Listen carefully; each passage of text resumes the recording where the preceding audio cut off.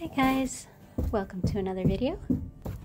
Today I thought I'd take you out to the garage with me and show you how I clean my chainsaw after a day of use.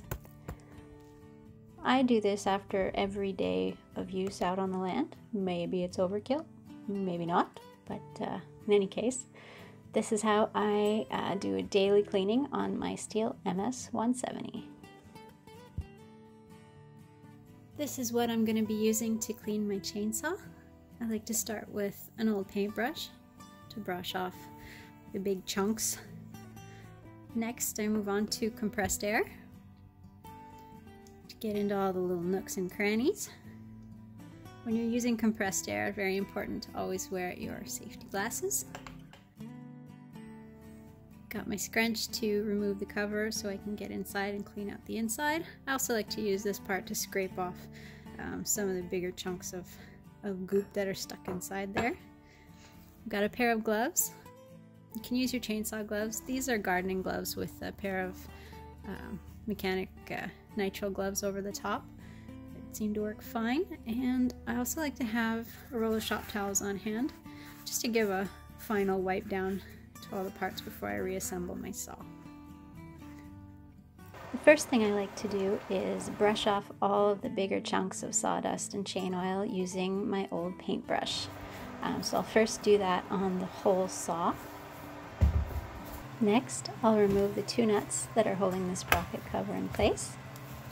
You want to be careful with these. They come all the way off, so you just want to be sure you put them somewhere safe and don't lose them.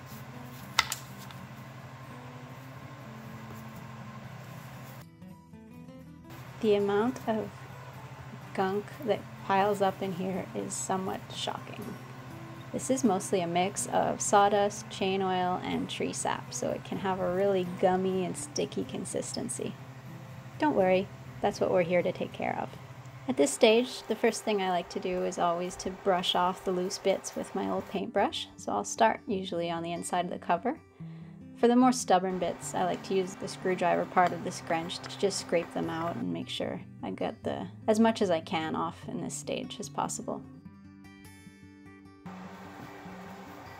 Now, if we come around to the front of the saw, you'll notice on this model, the tensioning screw is right here. So we're going to need to turn that counterclockwise to loosen the bar and chain. You'll notice here, just beneath the two studs, there's a bit of a metal peg kind of peeking out through a hole in the bar. That is the tensioning peg, which moves left or right to control chain tension. Once there's enough slack in the chain, you should be able to remove the whole bar and chain quite easily. Make sure to wear gloves for this next part, but you should now be able to remove the chain from the bar. Remember to be careful when you're doing this, or else you could end up like I was the first time I handled the chain. Ow. Side is the cutty side.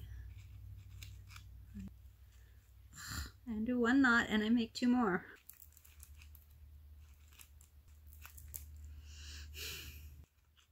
Oh my god, how is it worse? How is it worse? Come on. I like to hang my chain on the handle of my garbage bin, that way it won't get tangled or misplaced. We're going to be cleaning the bar with some compressed air. You want to pay close attention to the groove where the chain fits into the bar, as well as the chain oil holes at the back end of the bar on either side. Always make sure to wear your safety glasses when using compressed air. I also like to blow a little compressed air onto the chain itself, just to clean it up a bit of old oil and sawdust that could be stuck to it. And I always make sure to hang the chain back up on the handle so it doesn't get tangled. Next, I use compressed air on the whole saw itself.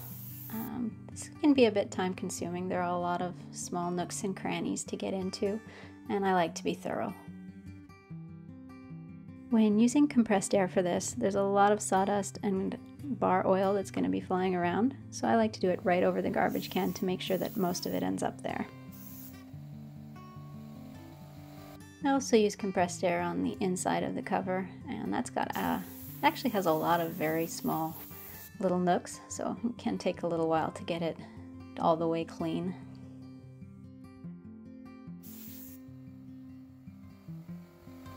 As a final step before I put everything back together, I like to wipe everything down with a blue shop towel, just to make sure I get all the remaining oil off. So I like to take my time with this step, really make sure that I've gotten as much off as I can.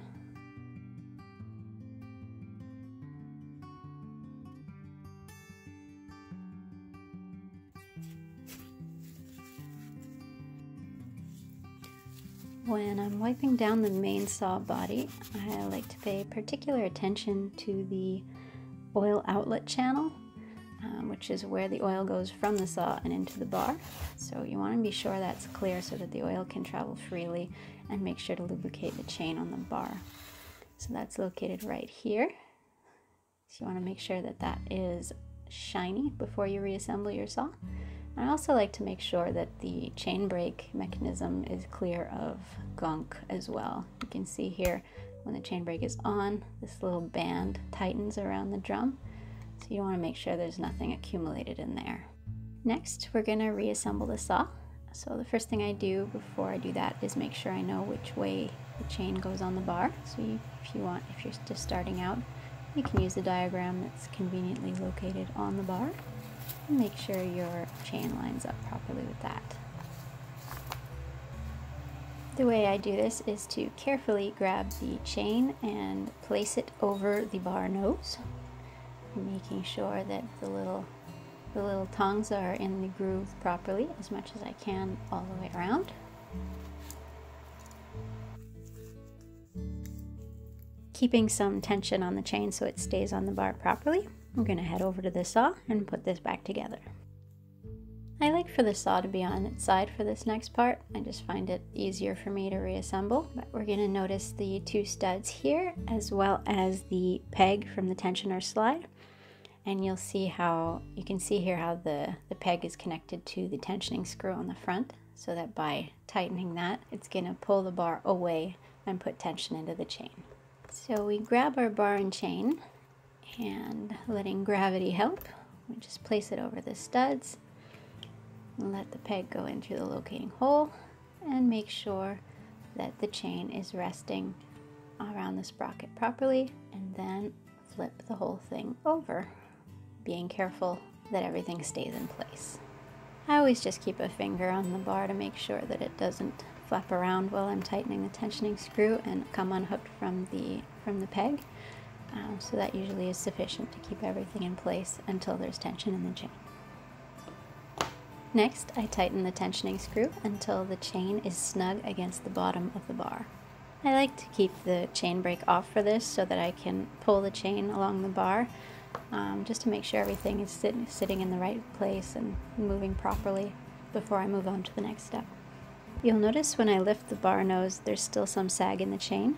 That is fine. I'm going to tension the chain properly once the cover is on. So put the cover on and tighten the nuts only lightly, just hand tight.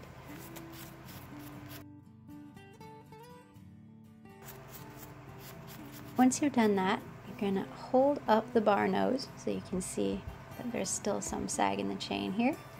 And now we're going to tighten the tensioning screw until the chain is snug to the bottom while holding the bar nose up. And then, without letting go of the bar nose, I'm going to tighten the nuts on the cover properly. My main guide for tightening my chain is to tighten it until there's no more slack underneath the bar while I'm holding the nose up. Tighten the nuts, and then I should be able to pull the chain along the bar smoothly. And when I lift it, the little tongues do not come all the way out of the groove. So there you have it, clean and tensioned and ready to go.